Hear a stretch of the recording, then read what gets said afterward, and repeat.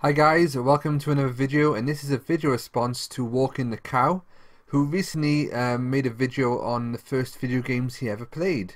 So I'm going to leave a link to his original video below, so go check him out. And, well, my first console was the Commodore 64. So, the first games I ever played are all going to be Commodore 64 games. So, without further ado, let's take a look.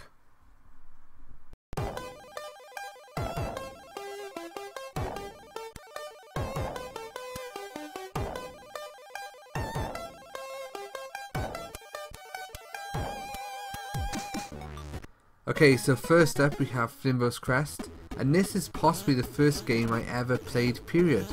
I had this game on a cartridge that would go into the back of the Commodore 64, along with games like Fiendish Freddy and Klax.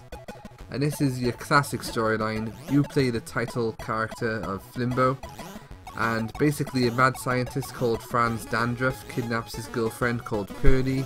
Then you've got to travel across 7 levels in order to get her back. To do this, basically you have to collect scrolls for a wizard. He'll give you monsters to go out and kill, and there can be like several of these monsters on the one level, but the one you're looking for is the one that flashes. And then as soon as you kill that monster, they drop a scroll, you take that scroll back to the wizard, he'll give you another scroll to go and get, and so on and so on. You can also like collect coins and buy power-ups, like extra time, more range to your weapon, and you can also collect like different colour hearts as well. But this is one game I really enjoyed when I was a kid, because unlike some of the games on the Commodore 64, I was so young playing them I didn't have a clue what I was doing. This one I actually did know what I was doing, but it's one I've never completed, so I would like to go back and do it. So yes guys, Flimbo's Crest, definitely recommend it, and hopefully one day I will complete it.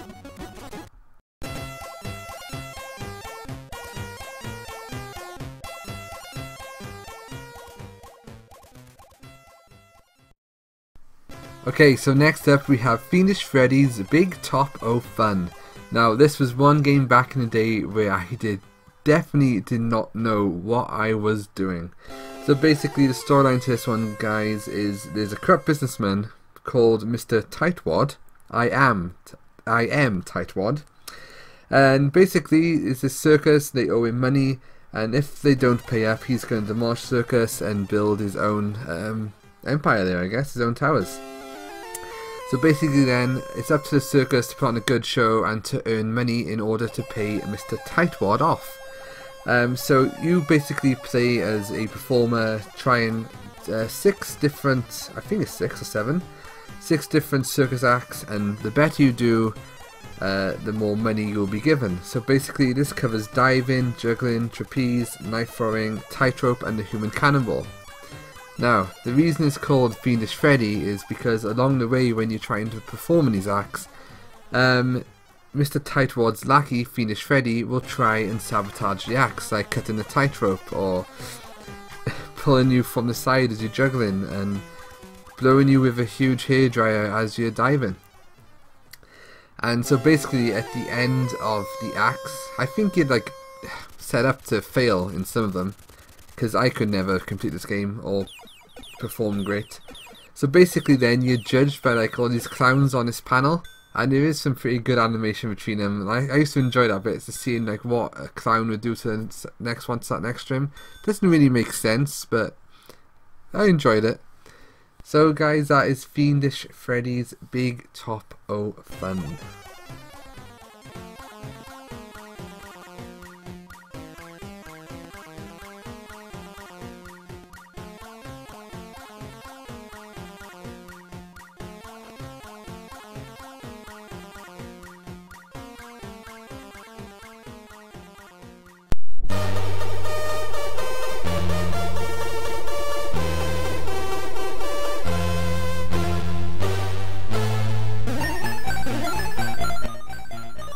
Okay, this game needs no introduction from me. It is my favourite game on the Commodore 64, Bubble Bobble. I've got such great childhood nostalgic memories for this game. Playing it with my friends. For one of my friend's birthday, actually, we were playing the arcade cabinet in a pub, having a tournament, and if you won a bag of marbles. I didn't win, wasn't very good back then.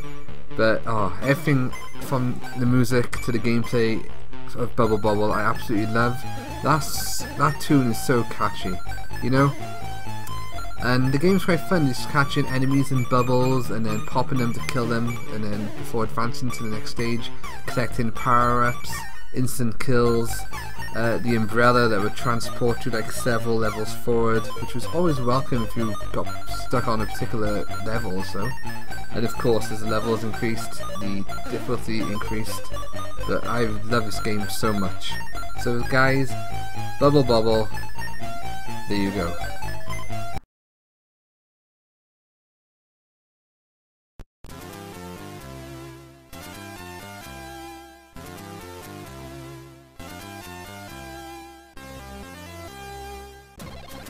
Okay, next up is Treasure Island Dizzy. I absolutely love the Dizzy games, they're great fun.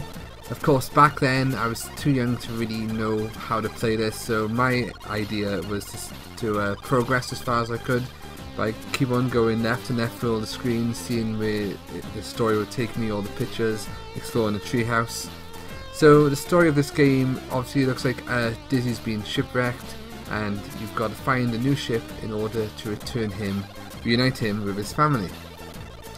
And what's difficult about this game is one hit and you're dead. So you could go so far in the game and then you start again basically. There's plenty of traps, and it is literally like one hit, that's it. One hit, that's it. And you can only pick up 3 items at a time, and you have them in your inventory in sequential order. So if you want like a particular 3 items and you've got like 5 or so on the ground, you need to pick up the ones you want in order, and then in order to progress through the game. But yeah, these games were developed by the Alpha Twins. Those two are so talented, so thank you guys for doing this. Oh man, I just love Dizzy. I mean, who would have thought of, you know, controlling an egg with like red boots and gloves, and that music. Love it.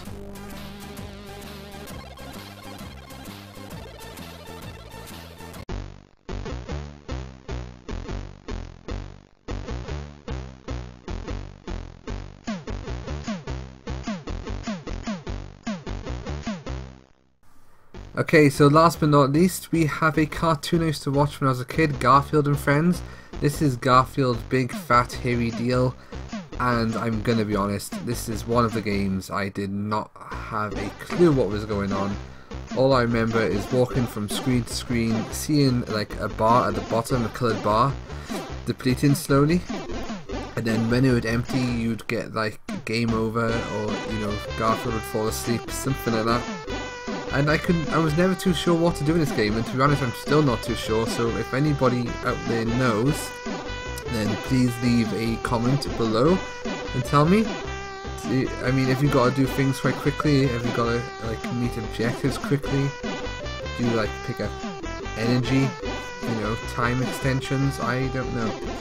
But anyway guys, this is still one of the first games I ever played, Garfield. Obviously not too much because I didn't know what I was doing. I just enjoyed finding the characters on screen and seeing all the different environments.